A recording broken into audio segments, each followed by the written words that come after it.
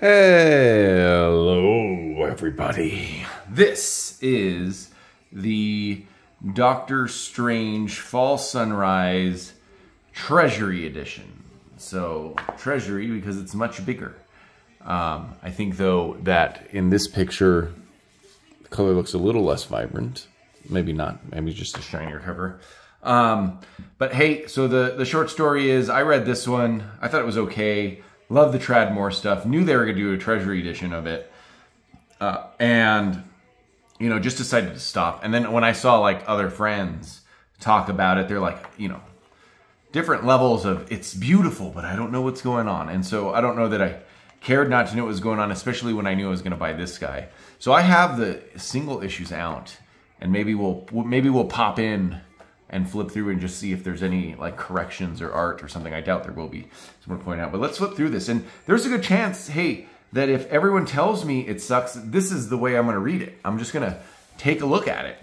And I do plan to read it at some point. But really, what you're really here for is this man right here. And also his wife, who is the colorist. And the coloring, I think, is very important in a Tradmore book. So what is that? The back cover? Ah, well, that's going to be weird. Are we going to get inverted? Oh, I hope we get an M&M ad or a Wakanda Forever ad. But so we get, you know, the front cover and the back cover is the side here. Chris Weidman is about to fight, so I may not be giving you my full attention. There may be a random pause in here. So this is what I did read, and I will agree with everyone that didn't make too much sense, but it was pretty beautiful. Very distinct style that Tradmore has that I'm really happy that I'm not the only one that likes it. I mean, I think there's a good chance that these kind of styles will be, that can be easily hated by certain people, maybe like a Peach Momoko type thing, but Tradmore has never been like the cover artist, right? But where some other artists really just are that. And then they're, you know, they didn't get their start in the interiors. So you got to have a lot more respect. I think I remember this. I think I remember going, oh, that's going to be a lot better in the Treasury Edition. Because look how tiny, you know, this is 1, 2, 3, 4, 5, 6, 7, 8, 9, 10, 11, 12, 13, 14, 15. 15 individual pictures there, actually, right? So you can imagine that would have been obnoxious to read. Do you see that fire? So I'm not going to do this every time, but this is what it looks like in the regular book.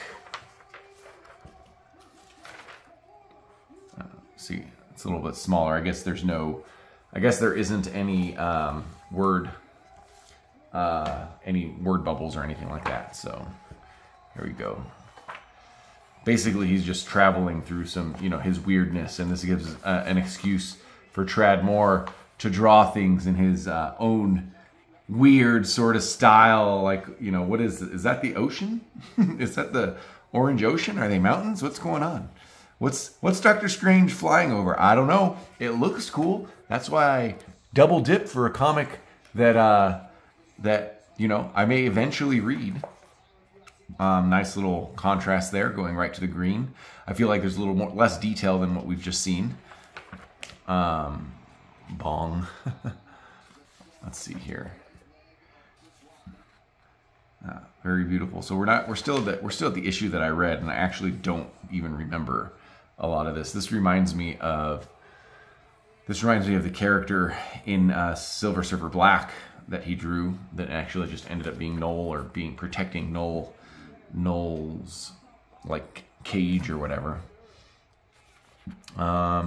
See, I don't know what you guys think about this, but I think that if I was trying to describe this for if I were doing some art school thing or something, that, you know, I'd be like, oh, this is a mess. I don't know what's going on. My eye doesn't know where to go. You know, it's like a terrible ad. But then also there's enough going on, enough action that maybe, you know, maybe this deserves me sitting here and looking at it for a lot longer and gleaning story from the action, which is something you don't always do when you're reading a monthly comic, right? Or we have this big stack and we flip through them. So there's an even messier page that I showed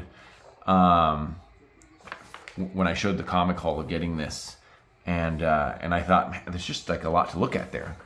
You know, I think there's an argument for the, you know, the coloring being too much of one color or one shade, but then again, you know, a lot of what makes this art so great is the choice of coloring, and then the way his pencils are sort of a great vessel for a good colorist. You know, I'd imagine he draws this, and since it's his wife, they sort of work together.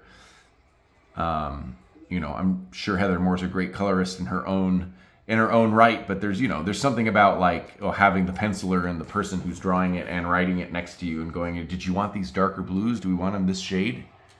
So we'll see.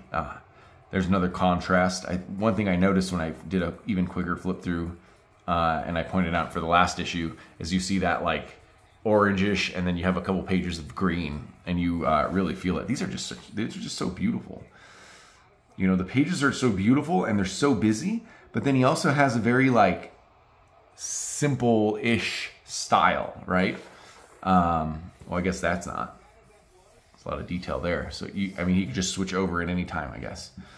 I guess we're in a mode where we're just floating around. I forget what they call that state. He did it in the movies, and Doctor Strange did it 9,000 times in the comics. So here we go. Interesting there. So this is the second issue. I'm sure this is the part where people were like, I still don't know what's going on. There's a whole bunch of stuff. Chapter 5, The Witness. Did we get a cover? Is this number 2? No, it's number 3. Did we get a cover for issue 2? Once we got there, let's take a look real quick. Oh yeah, we got a cover. Okay. No M&M ad. For those that are very disappointed that this is not a Treasury, that is a facsimile. You know, you're gonna have to. You missed out on the M&M ad, guys. This is probably not the best layout or drawings, but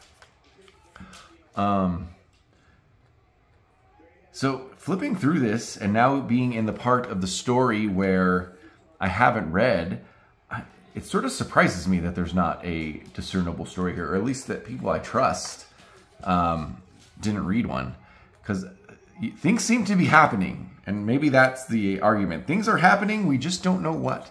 Here's that messy page I was sort of talking about, but I think it looks great here. All kinds of different Doctor Stranges for whatever reason. You know, we got some like hellscape looking stuff here. So I mean, I don't even know how you pencil this though without knowing what the colors are going to be, right? Like buying these pencils, if they exist as just pencils on paper, you're probably just going to look even like really messy. Absolutely needed the colors there. Let's see if we get some contrast. We got some red. Let's see if we get a big change like we did earlier. Uh-oh. Satan-like character. There we go. These Doctor Strange covers have give him a very effeminate look. He doesn't necessarily look like inside, but just the way he's holding his hands and the way he's doing it's very different look. So this is where, I mean, I'm really here for like the psychedelic stuff like this, and this is probably the easiest stuff for him to draw. You know, just takes a little bit. I've heard other artists talk about like, you know, Silver Surfer and then being in space, like not having to draw buildings and cars and backgrounds. Oh, you just get to do a space background over and over again. So we'll see. And see, this looks like a lot of action. So, I mean, I probably actually will sit and read this, but this will be something that I flip through a bunch because it doesn't seem, part of it did, I guess, but this issue at least doesn't seem too intense as far as words. Like you got to just sit with what's going on in these panels. And a lot is going on in these panels to really respect it. But floating around, like, you know, I get this hunger to actually sit and read it and to give this more time than what, you know, happens in a YouTube video like I'm doing now. There's some contrast there. Switch to pink. Now we're in bubblegum land, guys. You know, and you always wonder, like, when people have a particular style, did they just fall into this style? Is this the only way they know how to draw? You know, can they draw in that super realistic way? And then, you know, do we want them to? Like, is this is who they are? Like, definitely you don't want Trad Moore to, but I think that often. I remember when I read Mouse, you know, at first I was like, man, this isn't, like, talent-wise, this isn't real good. And, you know, and that obviously, I guess for a lot of people, I was definitely one of them. That was my first of anything I read of Art Spiegelman. But then within Mouse, there's some old comic that he had written, you know, completely different style. So, you know, that he definitely had that sort of transformational talent. But he chose to draw one way. Mignola's the other way, which I pointed out in the comic haul, right? And so I wonder what Trad Moore's shtick is, because you don't really want him to stop drawing like this. But, you know, it's one of those things, though, where I don't think anyone else can draw like him, or else or at least it would look completely different. Like if you're trying to do this psychedelic sort of weird thing, you know. Are we in the last issue here? 1, 2, 3, 4. Yeah, there's the fourth one right there. I was going to open these and see if they were different at all. I doubt they are, because, you know, this was in the, I mean, this came out like weeks after the fourth issue came out. So it's not one of those things where someone wants to fix something or improve on the way something looks. As far as I know, maybe one day Trad Moore will say that they did do that. Honestly, there's not that many words here. Oh, he feels the leg.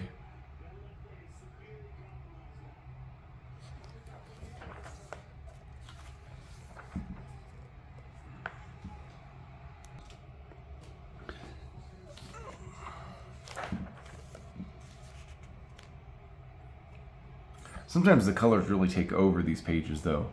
Like, in a page like this, what's going on? I mean, is he trying to make... This one seems a little bit overly simple, or something that is, you know, that is not... when Trad Moore's in a rush, almost, you know. So, this is the fourth issue, though, and he had a schedule to meet. So, I don't know. Don't these seem a little less...